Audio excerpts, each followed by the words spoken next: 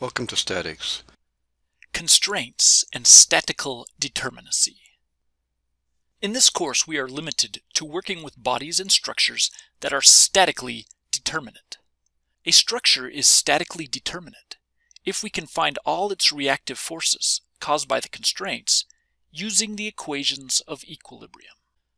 We can also use what we know about springs and pulleys, but ultimately we are limited in the number of unknowns that can exist in a given problem. For example, in two-dimensional problems, we have three independent equations of equilibrium that we can apply.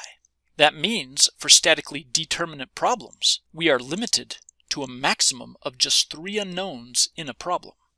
For three-dimensional problems, the number of independent equations of equilibrium increases to 6. So we are limited to a maximum of 6 unknowns for statically determinate problems. We will only consider statically determinate problems in this course. So now let's talk about statically indeterminate bodies and structures. Statically indeterminate means that there are more unknowns than there are equations of equilibrium. Here's an example. This beam is supported by pins on both ends. Here's a free body diagram. Note that there are 4 unknown reaction forces, so it is statically indeterminate.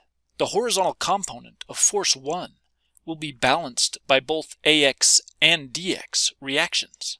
Do both supports split the load 50-50? Does AX take all of it since it is closer? The real answer is somewhat complicated. You may learn how to solve idealized statically indeterminate problems in future classes.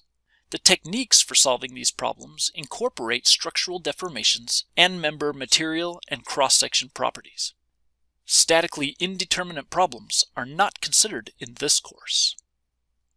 Now that we have statically indeterminate structures defined, we can define redundant constraints. A structure that has redundant constraints means it has more supports than necessary to hold the body in equilibrium.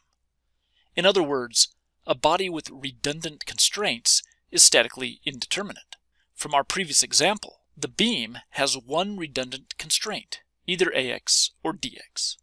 If we remove one of them, the structure will still be in static equilibrium. Last, let's discuss structures with improper constraints.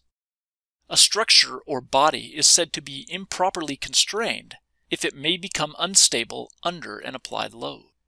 Note that it is possible for the number of unknown reactions on a structure to be equal to the number of equilibrium equations and still be improperly constrained. Let's look at a couple of examples. In this first example, a rod subjected to its own weight is supported by 2 cables, one at A and one at B. In this loading condition, the bar is stable, but if a force F were applied, the body would become unstable. So this rod is improperly constrained. Bodies with reactive forces that are all parallel are improperly constrained. In the second example, a plate subjected to its own self-weight is supported by 2 ball and socket joints. A free body diagram shows that there are 6 reactive forces acting on the plate, suggesting that it is statically determinate.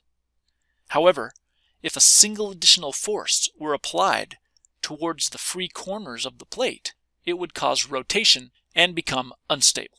A rule is that if the lines of action of all the reactive forces intersect a common axis, shown here, then the body is improperly constrained.